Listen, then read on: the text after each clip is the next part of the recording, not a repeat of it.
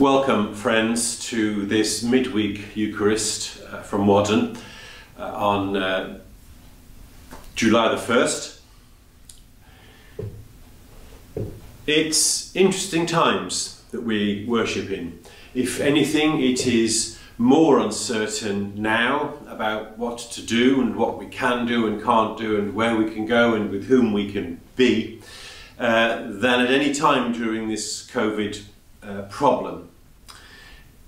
Therefore, dear friends, I wish you well and I wish peace upon you, and I hope that you're finding it not too stressful. The Lord be with you and also with you. As we come through times of uncertainty, we become forgetful. We forget to pray for ourselves, for our friends. We forget to pray for strangers, and we can sometimes forget God, and we can forget our work that we are supposed to be doing for God. Or perhaps we can lose our way and we don't know what that work is, or we don't know where we are supposed to be.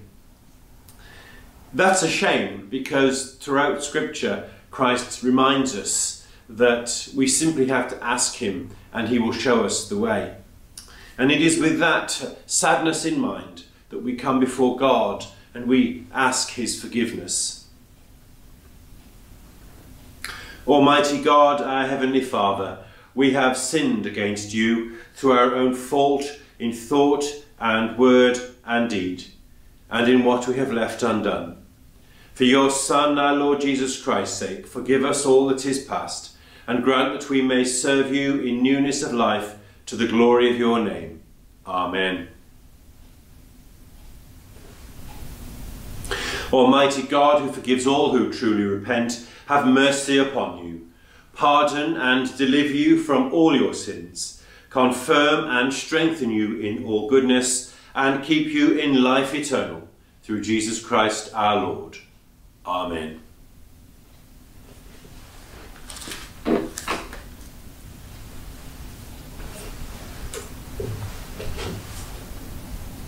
We pray for the collect for today.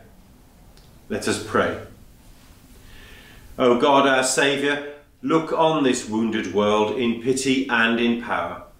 Hold us fast to your promises of peace, won for us by your Son, our Saviour, Jesus Christ. Amen.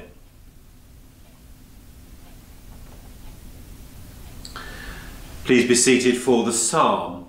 Today's psalm is Psalm number 50, and God is speaking to his people. God is telling us what we have to do. Psalm 50, starting at verse 7. Listen, my people, and I will speak. I will testify against you, Israel. I am God, your God. I bring no charges against you concerning your sacrifices or concerning your burnt offerings, which are ever before me. I have no need of a bull from your stall or of goats from your pens, for every animal of the forest is mine, and the cattle of 1,000 hills. I know every bird in the mountains, and the insects in the fields are mine. If I were hungry, I would not tell you, for the world is mine, and all that is in it. Do I eat the flesh of bulls or drink the blood of goats? Sacrifice thank offerings to God. Fulfill your vows to the Most High. And call on me in the day of trouble, and I will deliver you, and you will honour me.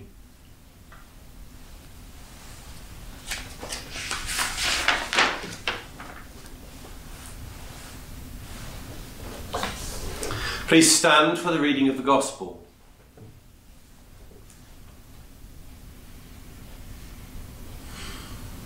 Hear the Gospel of our Lord Jesus Christ according to Matthew. Glory to you, O Lord. When he came to the other side, to the country of the Gadarenes, 2 demoniacs came out of the tombs and met him. They were so fierce that no one could pass that way. And suddenly they shouted, "What have you to do with us, Son of God? Have you come here to torment us before the time?" Now a large herd of swine was feeding at some distance from them, and the demons begged him, "If you cast us out, send us into the herd of swine." And he said to them, "Go." So they suddenly came out and entered the swine, and suddenly the whole herd rushed down the steep bank into the lake and perished in the water. The swineherds ran off, and on going into the town they told the whole story about what had happened to the demoniacs. Then the whole town came out to meet Jesus, and when they saw him, they begged him to leave their neighbourhood. And after getting into a boat, he crossed the water and came to his own town. This is the gospel of the Lord. Praise to you, O Christ. Please be seated. That gospel is full of messages. Jesus heals the humans, he drives the demons out, the demons go to the pigs, and the pigs run into the sea where they die. People come and chase Jesus off because he's just killed all their pigs. There's a lot going on, but I think there is one core message, one core value for us today, and that's the dialogue between Jesus and the demons. And when the demons know they're beaten by Christ, and they knew that from the first moment they met, "What have you to do with us, Son of God? Drive us into the pigs, don't kill us." They knew instantly they were done for. But they tried to save their own skin, and in doing so they ignored what God might do for them. So they said, "Stick us in the pigs." Jesus would have known, I suspect, that had he put them in the pigs would panic, the pigs would jump off the cliff, and the demons would die anyway, which they did. I don't know what Jesus had in mind other than to put the demons in the pigs, maybe to kill them, maybe he didn't care, I don't know. But he let the demons decide. He let the demons take their fate into their own hands. And in doing so, they came off worse than perhaps they might have done. And I think there's a message there for us. And that's tied up with the psalm. If you remember that psalm we just heard, God says, "You don't have to do anything to serve me. Just give me thank offerings and call on me every now and then when you want help. And in doing so," he says, "you will honour me." I think the demon story in the gospel echoes a similar message. We cannot help ourselves as well as Christ can help us, as well as God can help us. We take our own fate into our own hands at our own peril. And I think at this time of uncertainty in COVID, the best thing we can do, apart from trying to keep safe and healthy, of course, is to pray to God, and is to ask God for his help and for his wisdom and for his way through. In fact, we say to God, "Let your will be done, not mine." That may be uncomfortable. It may have been uncomfortable for the pigs. It may be uncomfortable for us. We don't know what God's will is. But I do believe that if we ask God for his will, and all we do is offer him thanks and ask for help, we are better off in the long run than if we try to take things into our own hands. Friends, what this message quite means to you, I don't know.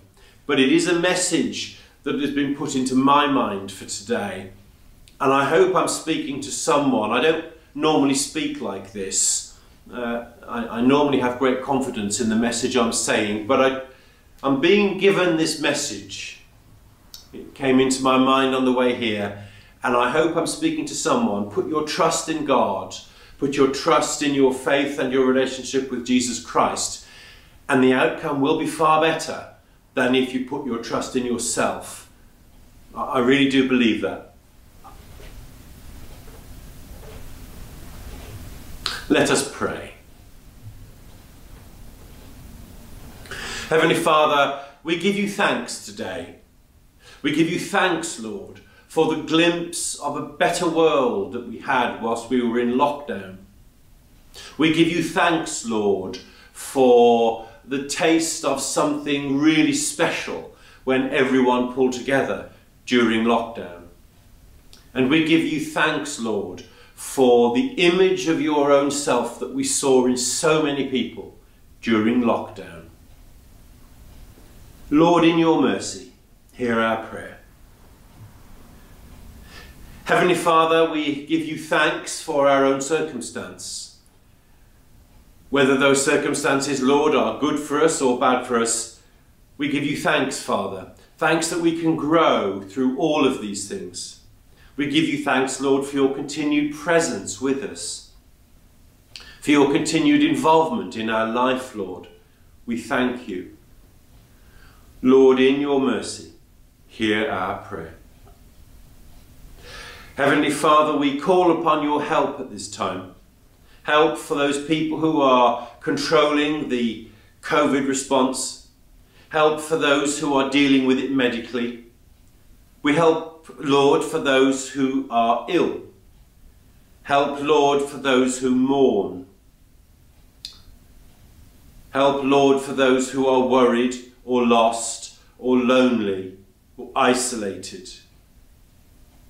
We pray, Lord, especially for your help in Leicester at the moment, as a second outbreak seems to be coming to fruition and the city goes into lockdown again. Lord, pour your Spirit upon that place. Guide them and guard them. Lord, in your mercy, hear our prayer.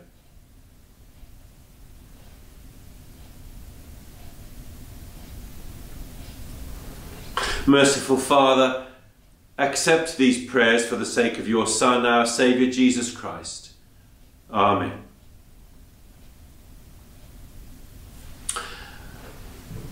Friends, the peace of the Lord be always with you, and also with you.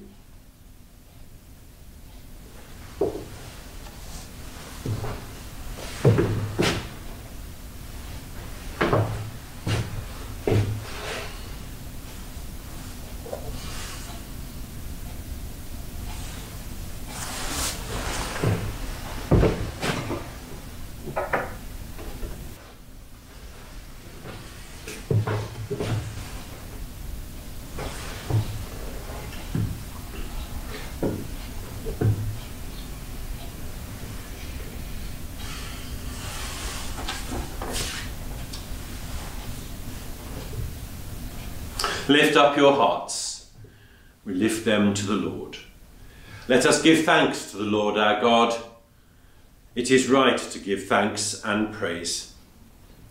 Father, we give you thanks and praise through your beloved Son, Jesus Christ, your living word, through whom you have created all things, who is sent by you in your great goodness to be our Saviour. By the power of the Holy Spirit, he took flesh as your Son, born of the Blessed Virgin.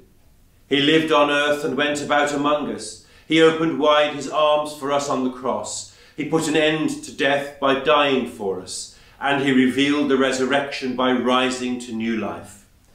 So he fulfilled your will and won for you our holy people.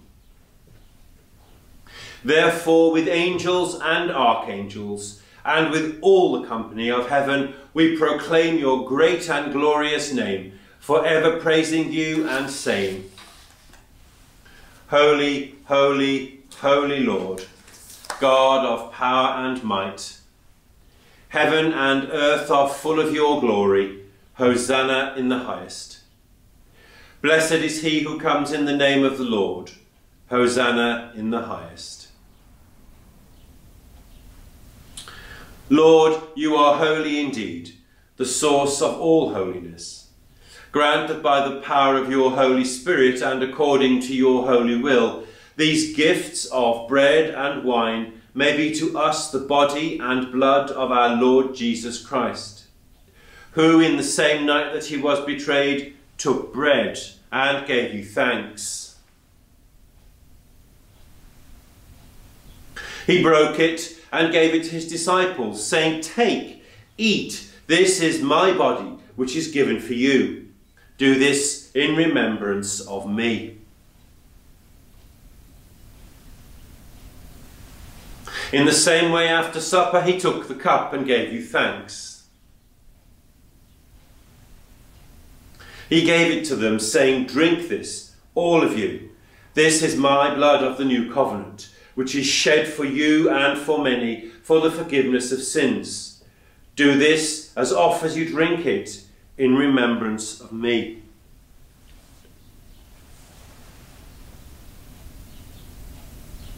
Christ has died.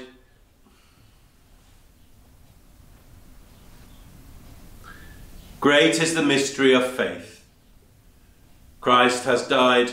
Christ is risen. Christ will come again.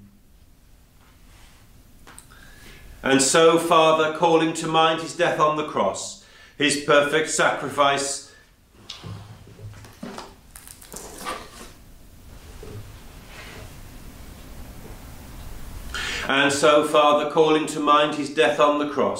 his perfect sacrifice made once for the sins of the whole world, rejoicing in his mighty resurrection and glorious ascension, and looking for his coming in glory, we celebrate this memorial of our redemption, as we offer you this, our sacrifice of praise and thanksgiving. We bring before you this bread and this cup, and we thank you for counting us worthy to stand in your presence and serve you.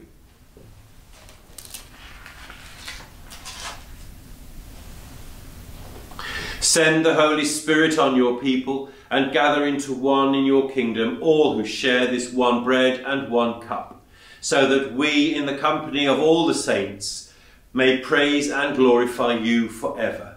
Through Jesus Christ our Lord, by whom and with whom and in whom, in the unity of the Holy Spirit, all honour and glory be yours, Almighty Father, forever and ever. Amen.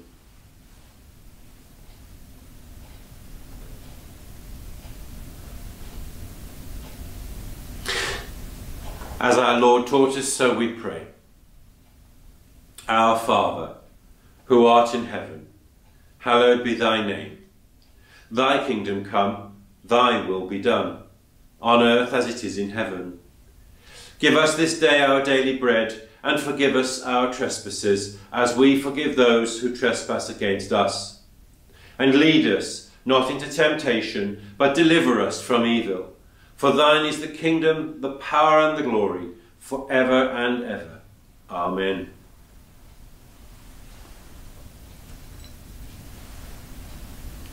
We break this bread to share in the body of Christ. Though we are many, we are one body, because we all share in one bread.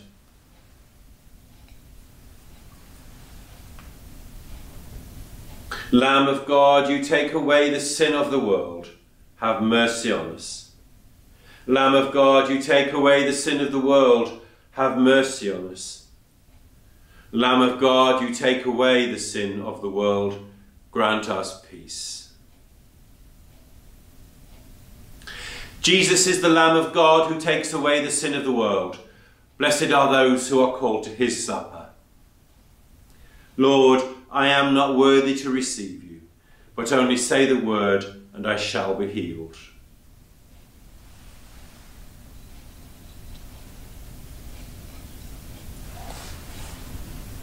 The body of Christ.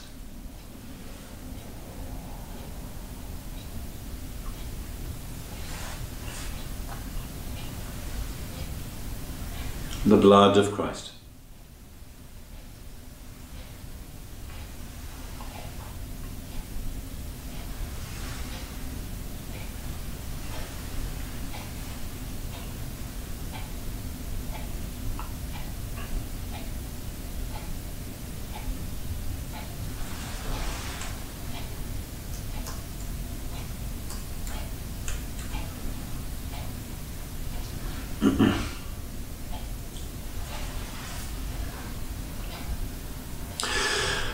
O God, whose beauty is beyond our imagining, and whose power we cannot comprehend, show us your glory as far as we can grasp it, and shield us from knowing more than we can bear, until we may look upon you without fear.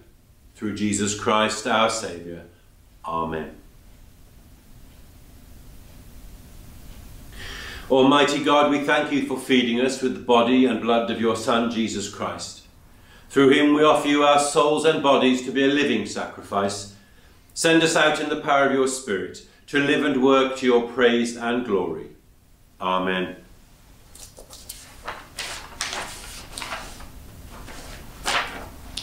The Clarendon Team Prayer. Lord God, the source of our unity, faith and love, bless the Clarendon team, that sharing our gifts we may proclaim the gospel and reveal your glory. In Jesus Christ our Lord. Amen.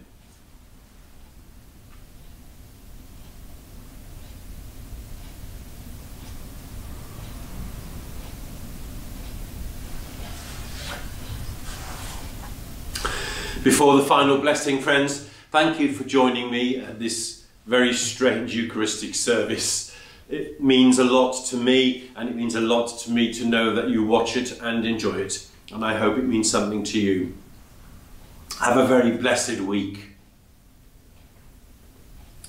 May the Lord bless you and keep you. The Lord make his face to shine upon you and be gracious to you. The Lord lift up his countenance upon you and give you peace. And the blessing of God Almighty, of God the Father, God the Son, and God the Holy Spirit, be with you and those you love, now and always. Amen. Go in peace to love and serve the Lord. Amen.